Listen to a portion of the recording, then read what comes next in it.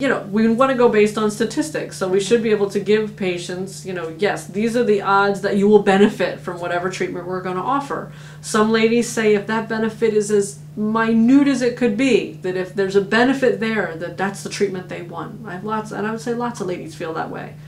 I have other ladies that say unless it's a compelling, statistically significant benefit to where they would be making a wrong decision not to have that treatment, then they don't want that treatment.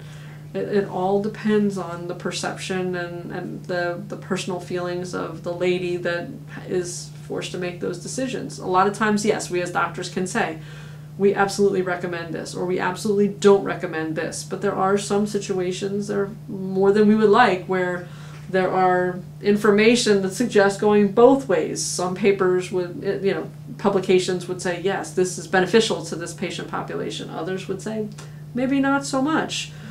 So in that case where there's a little bit of controversy, it involves a lot of discussion with the doctor and the patient. And at the end of the day, oftentimes the patient's feeling in terms of what is the risk, what is the benefit, and how they feel about that and going through the treatment. Because sometimes there is what's called the gray zone.